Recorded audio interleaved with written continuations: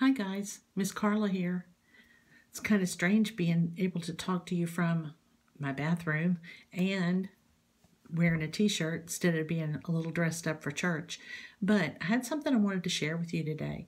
I hope that you are enjoying your time home with your parents and that you're enjoying your walks in the neighborhood and you're having dinners together and going to the park together and just reading together and watching TV together and doing projects together. I'm having fun here working on my Friends and Needles projects, doing things like that, working things and doing things for other people.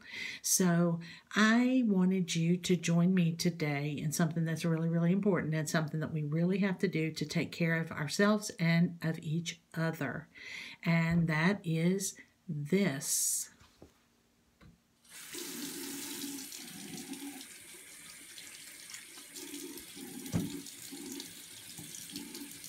Soap here. Here we go. Jesus loves me, this I know, for the Bible tells me so. Little ones to him belong. They are weak, but he is strong.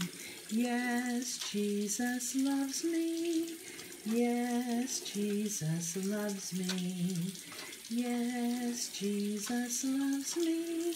The Bible tells me so. Very, very, very important that we take care of ourselves, that we take care of each other.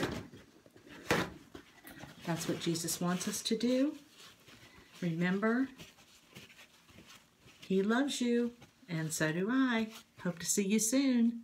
Bye-bye.